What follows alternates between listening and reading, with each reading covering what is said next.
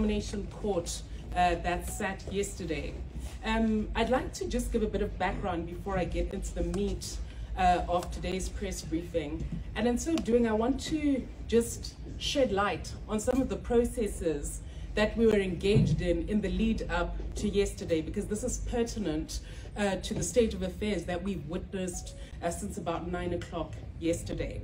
Now, the first point to note is that President Nelson Chamisa, in his agenda address earlier this year, at the start of the year, he indicated that this is the year that we'd secure a citizens' victory for change. And two of the pillars of that citizens' victory for change included a citizens' campaign, which we're going to be shortly launching. But the more important one for our purposes today is the fact that we'd secure citizen representatives. Pursuant to that address, since the 5th of April, we've been engaged in a rigorous process to select such candidates. And we said we want to depart from the problem-ridden primary election process that had caused a number of problems over the years. And the experience of all parties has shown that this process of primaries is not optimal. And so we developed a model with the assistance of our lawyers, our experts, and also international best practice. And we came up with a 4-stage template, which included, firstly, nomination of candidates by citizens, and then secondly, stakeholder consultation in communities. The third step was obviously vetting for security and also community involvement. And then finally was the citizen caucuses. The essence of the template was that all 4 of these factors would be the criteria upon which an independent selection panel, which had been chosen from a wide range of community leaders, would then make a selection of who would stand both in, well, starting with the presidency. We all know that President Nelson Chamisa put himself up for nomination and he won that resoundingly. I think there were over 36,000 nominations across the 10 provinces in his favor. And then obviously we required the same to be done for the 210 National Assembly seats and then the 1,970 local authority seats as well. And then obviously we've got party lists, something that I won't get into too much detail. Now, our main goal, our primary goal, was to ensure that we beat our record from 2018, or the opposition's record from 2018. In 2018, the opposition failed to field all 210 National Assembly candidates. They only managed, I think, 207. It was about 3 short. I'm pleased to report today that the CCC has fielded 210 candidates. In other words, we've got a candidate for each of the seats in National Assembly. We have got over 1,940 out of the 1,970 of the local authority seats, although the Elections Directorate is still working on the full compilation of those numbers. But this is by far a huge improvement from the past. But the background to this is people do seem to forget that ZANU-PF thought that they were finished with the main opposition. They thought that with the help of Douglas Munzora and others, they had decimated the main opposition, the true people's voice, and replaced it with a puppet opposition. They took away our building, our HQ, they took away our representatives. In fact, the mantra from the press and the citizens around that time, 2019, 2020, is, oh, you've got no plan. You've got no plan for infiltration. Mr. Munzora is ahead of you. We managed to override all of that to come out a stronger force as the CCC. And as you all recall, on the 24th of January, 2022, the CCC was formed. After that, we went into the by-election period where again the CCC did resoundingly well. On the same model, this is how the citizens selected the representatives, and we all know the glory stories in Bulilima and other places where we got community-focused candidates to represent the CCC and citizens, and they've done exceptionally well in those roles. So we then come to the process today. We sat down and we said there are a few things that we want to guard against. Firstly, we want to ensure that there's no infiltration in the process. The second issue we sought to guard against was to ensure that the person who would have been selected in each and every community was grounded within that community, had a presence there, and had a following there and a record of community involvement. The next thing, and our legal team, part of which is here today, took additional steps to ensure that every single T and every single T was crossed and every I was dotted to make sure that our papers were signed properly. Our security team was also working round the clock to ensure that there were no problems around double candidates and so on. And I'm pleased to report that we succeeded. And what I'm going to tell you today is testament to the fact that ZANU-PF failed to compromise our own signatories. They failed to penetrate our own systems. So what did they go and do?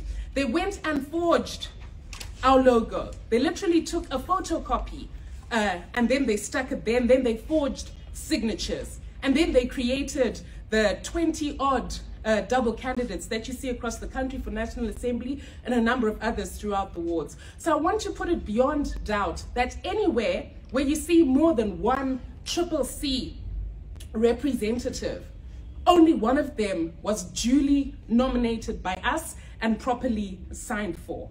Now, it's important to note in this regard that around 9 a.m. yesterday, a sting operation began to unfold, and we received across the country reports both from the security teams, our elections team that had started filing, and some of our intelligence that there was a state-driven sting operation which has now affected 15 constituencies in Harare, 3 constituencies in Bulawayo, 1 in Kariba, and 1 in Marondera.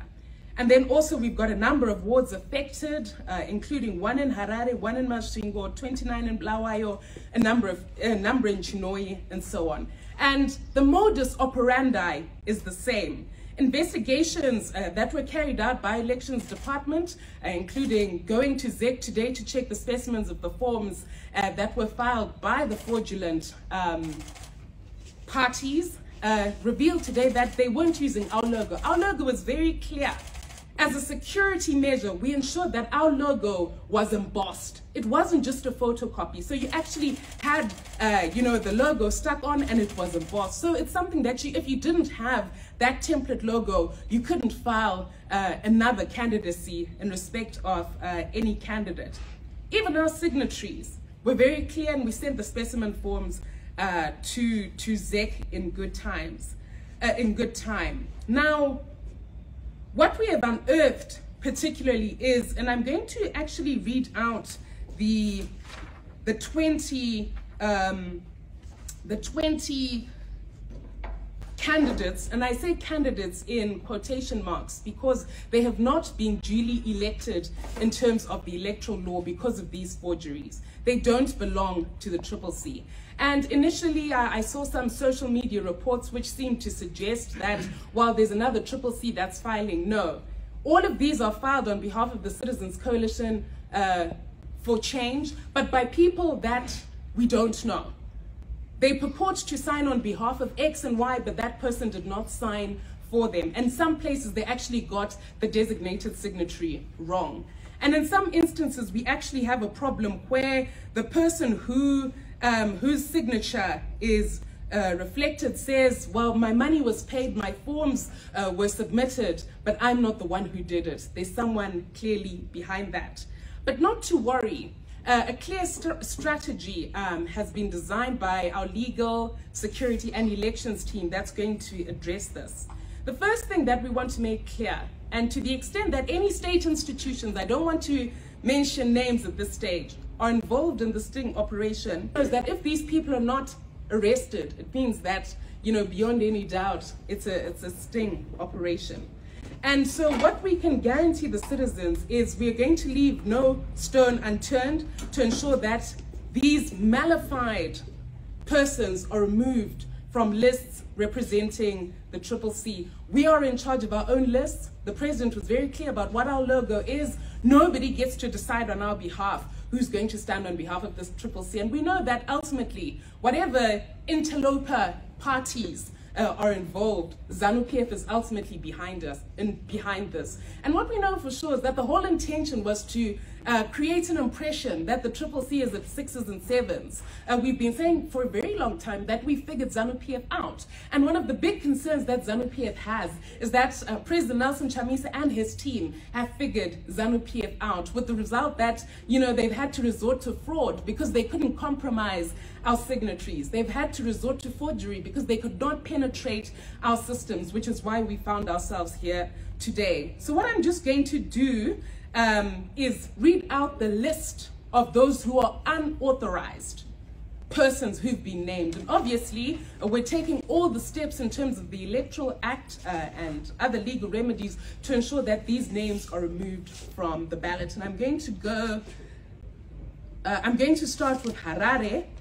In Harare, we had someone by the name of Irvin Nyaningwe, who purported to have been representing Harare Central, Malvin Razaru, Harare East, Trouble Hasha, Harare South, George Magweta, Harare South. And so you'll actually see from Harare South that there are 3 CCC candidates, yet we all know that Maim Sonza was the duly nominated candidate. Harare West, we had a Farai Pazarandora, Lloyd Sande in Hatcliffe, and Admire Adam Griza in Hatfield, Terence Kumbula in Hunyani, Didmus Bande, Epworth South, Nyashadzashe Chitoro, Chitungwiza North, Shepherd Karira Mombe, Chitungwiza South, Tichaona Nyikadzino in Churu, Energy Tanaka Matika, Warren Park, Jonathan Machokoto, Mount Pleasant, Freddie Michael Msarirevu, St. Mary's, Christmas Gorem Sandu, Sunningdale. In Bulawayo, we've got Dikilizwe Chuma, who purported to file on behalf of the Ntumbane constituency. In Kariba, we had Andrew Mtau. In Mashingo, there was a Frank Chirairo. In Marondera, we had a Mishik Mahere. Now, by whatever means, each of the 20 candidates or 20 persons that I've called out is not a duly authorized nominee of the CCC. Their representation on our list is a forgery and it's a fraud. We're taking the necessary criminal, civil, and other steps to ensure that they're removed from our ballot. We've also been engaging ZEC. We're taking our remedies in terms of the electoral law to ensure that they're removed from the ballot. I think the last thing that I just want to make reference to is that we are firing full steam ahead. The other positive story that comes out of this, we saw other political actors and outfits failing to field enough candidates because they didn't have the funds.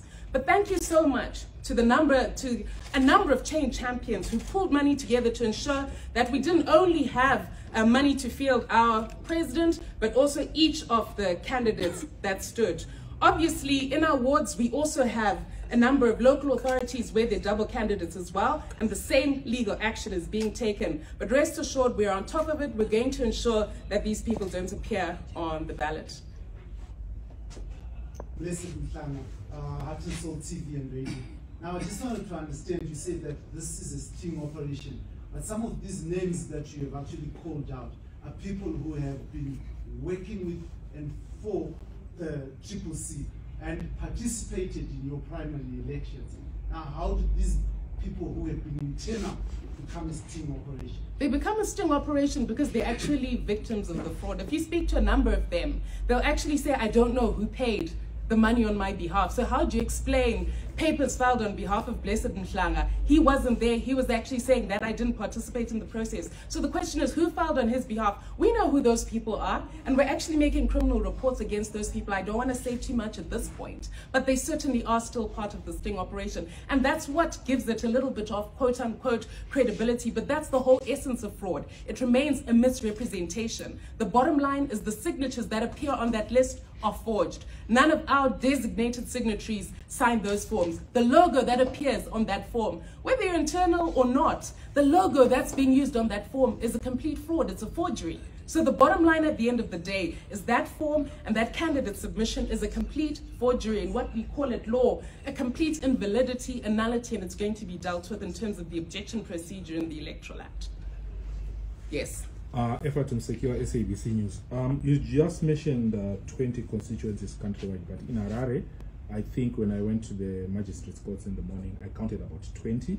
You left out Epworth South, Zengeza East, Harare West. I just want to understand. No, I did actually mention Harare West. There are 15, but yes. the bottom line is what of the constituencies that you have left out, are you then saying those candidates do belong to the Triple C, or what's your position on those? So the Triple C has filed 210 candidates. So if there's more than one, they're not our member. We filed exactly 210 duly nominated candidates. In Harare, while there are 15 constituencies represented, sometimes they put not a double candidacy, but a triple. I made reference to Harare South, for example, where there are 3. So even though 15 constituencies are represented, more people are involved in the fraud. But the bottom line is it remains a fraud. If the fraud is even greater than this, our lawyers are going to deal with it. At the end of the day, we've got a complete duplicate of our submission and our logo. So if someone has a photocopy of the logo as opposed to the real embossed thing, all of that is fraudulent. Yes, I'll take 3 more. Yes, ma'am. My name is Lubimbo Mchenja from the Newsworks. You mentioned that you filed for maybe 1,940 words. Approximately. The full report is yet to come to the Elections Directorate. Yes. But ZANU-PF has already said they've won uncontested in 53 wards. What's your comment on that? I'm saying that we have at least 1,940. Our Elections Directorate will come with the full figures. But the bottom line is we've got a sizable number, especially for a party that ZANU-PF thought it had decimated. We certainly have more than any other opposition party can ever dream of. Everyone's forgotten that Monzura took all the money, took all the things. Not that that's our standard, our threshold. Our standards are a lot higher than that. But just to point out that they thought they'd buried us, and yet here we are. They're developing all these sting operations and losing sleep every single night to try and destroy us. They will not succeed. I'll just take 2 more. Yes. Okay, thank you. Leo Mnende from newszimbabwe.com. How receptive was ZEC to your complaints over this quote-unquote fraud? I mean, they know the law. They heard us. And the good thing about these things is you file your specimen logo in advance. And so at law, we say the evidence speaks for itself. ZEC, at the end of the day, is an administrative authority. They've got the obligation to act lawfully, reasonably, and fairly under Section 68 of the Constitution. If they fail to act in accordance with their own laws, we know the remedies that are available to us and steps will be taken. But I'm sure they have an interest in ensuring that we've got a free, fair, credible, and verifiable election. It's not in their interest to have these fraudulent submissions made, and I'm sure we'll come to an accommodation, but if we don't, we'll be left with no option but to take the remedies provided for at law. Yes. We've been seeing, doing rounds on the social media, a funny political party saying something like that, more or less of a triple C with forces.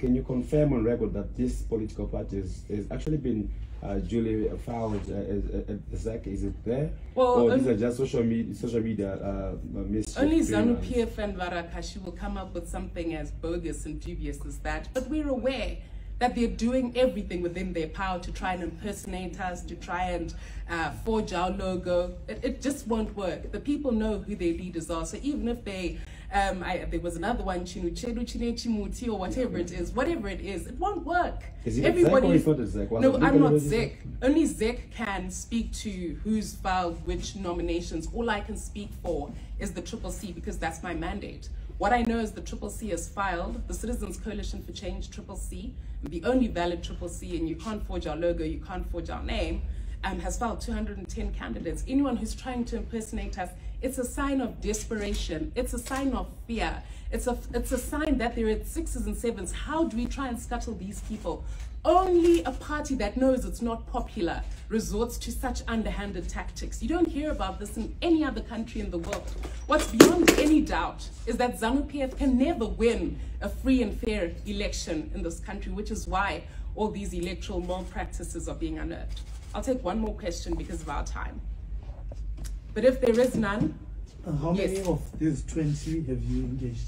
Oh, we've actually done our investigations to cover all of them, especially some that are known to us. And that's actually aided our investigations. And I think by this press conference and through those engagements and in writing, we're putting them on notice that this is a forgery, it's a fraud, it's a crime at law.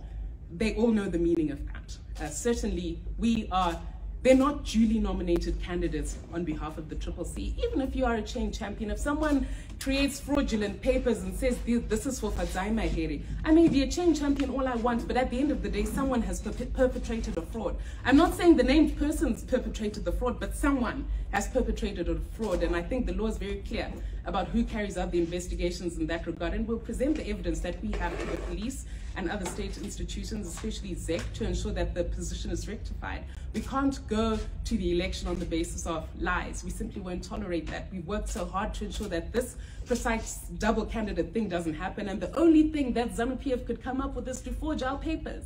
In the olden days, they try and infiltrate, they pay our signatories, but now they've resorted to forgery because they could not get to the signatories. They simply didn't have that information because it was a closely guarded, redacted pool of information. Okay, so thank you very much. Thank you very much for coming at late notice, and we'll continue to engage.